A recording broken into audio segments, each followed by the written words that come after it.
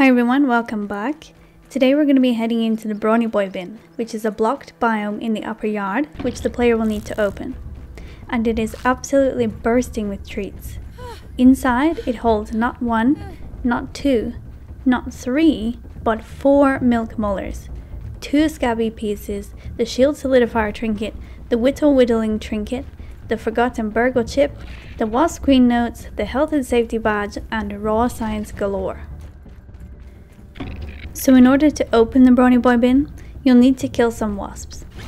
If you're not good at killing wasps, fear not, I have just a video for you, so you should go check that out. You'll also have to destroy a hive or 2. After that, you'll get this message saying the wasps are annoyed by you, and then this message saying the wasp hive has been disturbed. Following that, the next time you go to sleep, you'll see this cutscene.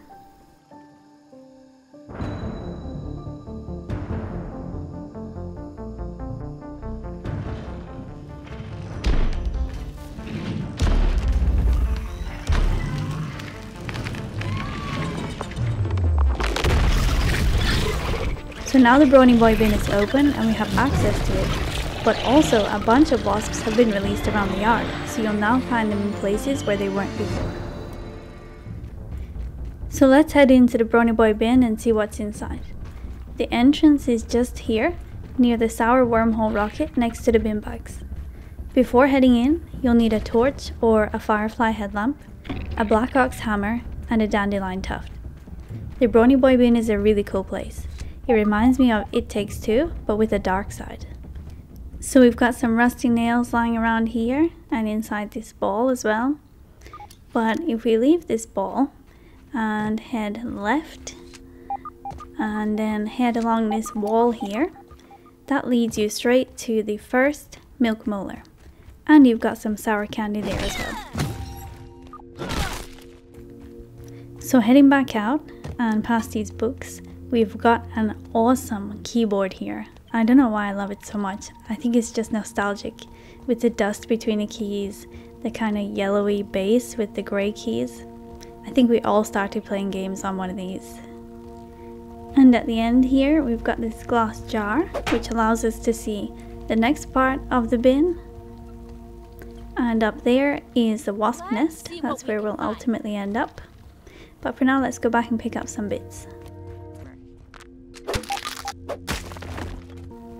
So continuing on past the jar, don't worry, you can't get caught in these cobwebs. We've got some more toys here, and then we'll head into this cardboard box on the right. And in there you'll find some ticks. They're weak to spicy, so the Cortana is really good for them. And one more. And once you've dealt with them, if you look up, you'll see some raw science up there, and you can climb this wall on the right to get to it.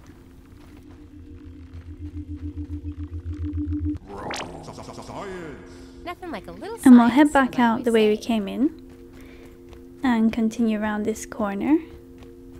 This leads to a dead end with a black widow. Now don't be scared to fight her. I've got a great video on how to take them out easily. You'll want to kill her because not only is she guarding the second milk molar, but she's also guarding the Widowling trinket in her egg sac. That's really hard to say. When equipped, this trinket, similar to the mom genes mutation, summons black widowlings to help you fight. So you'll notice that I took out the black widowlings first because you don't want to be fighting anything else when you're fighting a black widow. But somehow, this little termite guy made it in, so I had to try and avoid him while I was fighting her. But I did manage to kill her, and him as well. Over here is the egg sac, which has the trinket in it. You'll need a tier 3 axe to chop it, and there will be a bunch of black widowlings that will come out of it. I think I had 4 in mine. Like the ticks, they're also weak to spicy, so I found the spicy Cortana to be really effective against them. So I also got 2 black ox horns, along with the trinket. Don't forget to get your milk molar as well. So if we head back through the tick corridor and out the other side, there should be some termites here. You'll probably want the Salt Morning Star with a shield for these guys.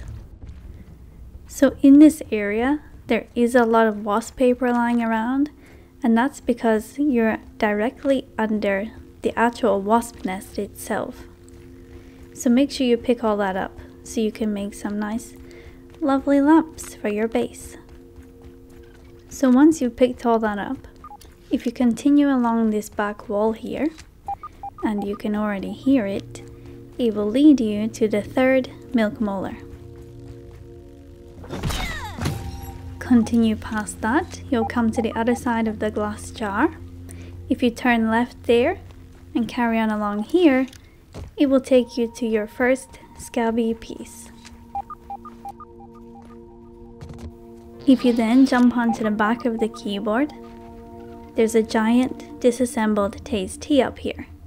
And he has some raw science as well, so you can jump up and get that. Get your science here. There's some more raw science up here as well, next to his arm. And you'll also want to hit his arm with the tier 3 Black Ox hammer to make it fall down, to create a little shortcut for yourself. So that if you do fall down, you can easily get back up instead of having to run through the entire bin again. Now, when you get to the top here, you'll want to try and climb to the top of this Taze T, which can be quite difficult actually. From this point, you'll want to try and jump around this blind corner onto his face. From there, you're gonna try and scramble up the side of his head. After a few attempts, you should be able to make it. And at the top, it's the fourth and final milk molar.